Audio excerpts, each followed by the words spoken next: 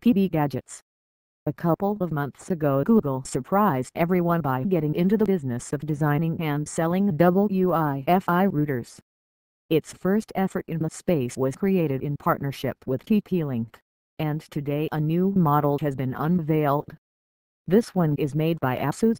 The OnHub devices and the way Google does things with them by partnering with other companies that have been in the networking business already does certainly bear more than a slight resemblance to the Nexus program for smartphones and tablets, especially since Google is in charge of software updates for the OnHubs as well. The second OnHub costs $219.99, which is $20 more than the TP-Link model.